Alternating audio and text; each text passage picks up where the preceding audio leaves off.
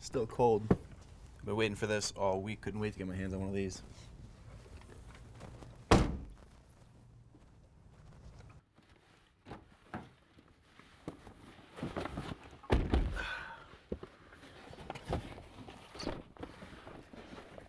Yes. God, I've missed you. You're such a dork. It's just been a while since I've got to enjoy a nice cold drink. I think I deserve it. I mean, with all the stress I've been under lately. Stress? Yeah, I've been under a little bit of stress lately. I mean, look, I'm 18 now, and the world is changing so fast, and I just feel like it's completely out of my control. I'm gonna have to start saving good money, buying my own things. I just feel like I can't enjoy things like I used to as a kid, you know? Yeah.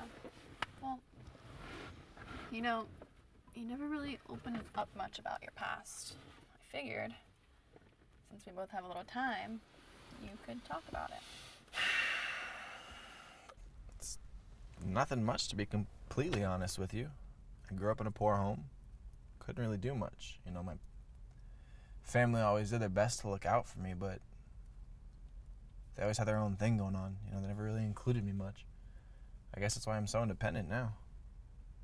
What about your mom? I thought you two had a great relationship. Great. Yeah, there were times that it was okay, but then there were times when it was not so okay. Look, to be completely honest with you, my childhood wasn't always the best, but I could remember that if I wanted to have fun, I could just go outside into the backyard. I can still feel it. My backyard. It was so free, so wide open. I felt like I could accomplish anything at all when I was out there, whether it be playing with my football or riding on my bike. I literally felt like I was king of the world. I felt like I had no worries. Now I feel like all I do is worry. Worry about my job, worry about my mental health. I mean, don't get me wrong, there are times that are better than others, but for the most part, I just feel like the world can get the better of me. Sometimes I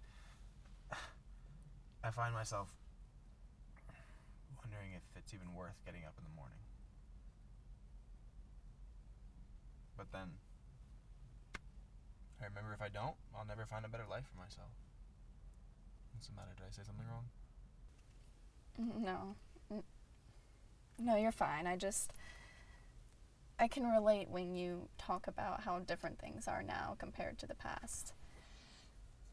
But, I mean, things have to change because when things change, we continue to grow as people. Yeah, I would agree with that. I mean, what do you think?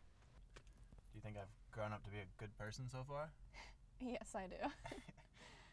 Do you remember when we were in school and I spilled the entire carton of milk all over myself?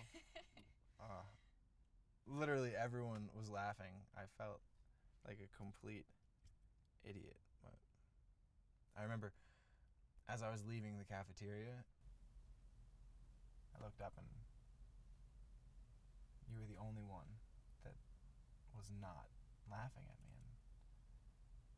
And I don't know why, but at that moment you stood out to me. And then later you came up to ask me if I was okay. Okay, no, it was a complete mess. I probably looked like a total idiot, but it just meant so much to me that you were the only person that came up to ask me if I was okay. Yeah, I do remember that. I caught you crying in the main office. Yeah. Yeah, I don't know, it's so crazy looking back on it now. We were so young, but I guess I would have felt the same way to have everyone laughing at me like that.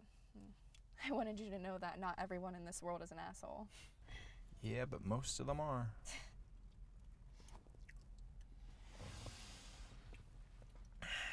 Who would have thought that one kind gesture would have such a chain reaction that 10 years later would lead to us being 18 years old, sitting together in the same car, drinking the same beer at the same time. Are you sure you're tipsy or are you high? No, I guess what I really want to say is that after all we've been through in our entire lives together, I'm thankful that I met you. And I'm thankful we got to go on this crazy ride together. I know it's so stupid getting all sentimental. It's probably just the booze talking, but I mean, I know we've had our ups and downs, but, well, Katie, I just love you so much, and I just want to say thank you for everything. Here's to our future. I'm so sorry.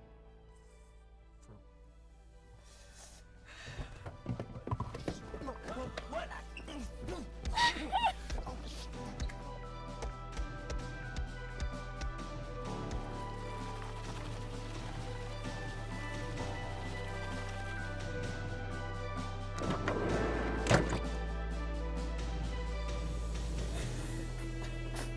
It's a pleasure doing business with you.